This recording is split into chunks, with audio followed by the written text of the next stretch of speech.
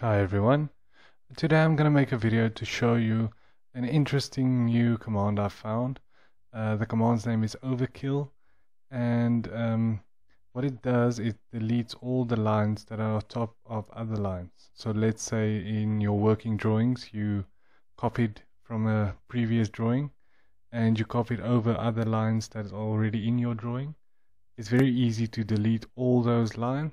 Let me just show you an example of two lines on top of each other. As you can see, this line here, if I delete that, it goes away. Let's just undo that. So now this line, you can see it's a bit thicker. It displays a bit thicker than the other line. So if I click on that and I delete, you see there's still a line left, and you can see there's more than one line left.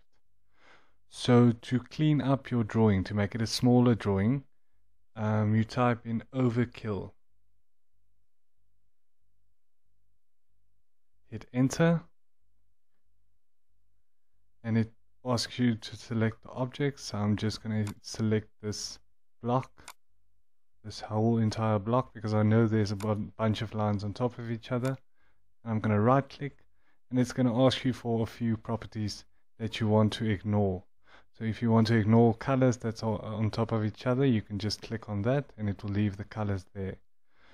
So I'm just going to click OK, use the default settings, and as you can see, it deleted 346 overlapping objects.